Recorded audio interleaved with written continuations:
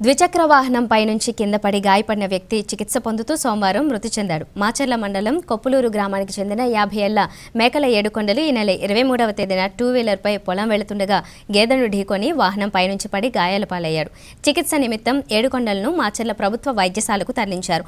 మెరుగైన చికిత్స కోసం గుంటూరుకు తరలించగా పరిస్థితి విషమించడంతో వైద్యులు బంధువులకు ఇచ్చిన సమాచారం మేరకు అతన్ని స్వగ్రామానికి తీసుకువస్తుండగా మార్గం మధ్యలో మృతి చెందాడు.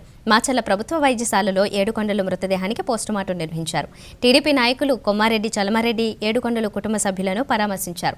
సాగర్ ఎస్ఐ కోటేశ్వరరావు కేసు నమోదు చేసుకుని దర్యాప్తు చేస్తున్నారు.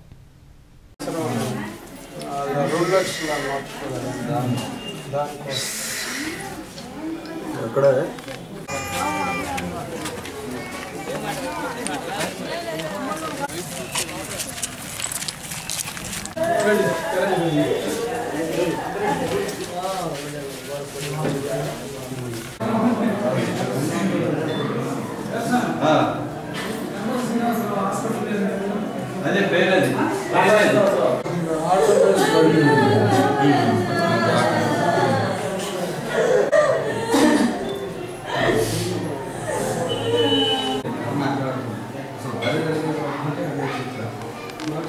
ఏడుకొండలు సన్నాఫ్ మల్లయ్య 50 సంవత్సరాలు అనే వ్యక్తి 23వ తేదీ ఈ నెల 23వ తేదీన టీవీఎస్ బండి పైన పొలానికి వెళ్తా సడన్గా గేదెలు అడ్డు రావడం వల్ల ప్రమాదవశాత్తు బండి మంచి కింద పడి ఈ రోజు వరకు ట్రీట్మెంట్ తీసుకుంటూ ఈరోజు ఉదయం 9 గంటలకి మృతి చెందాడు.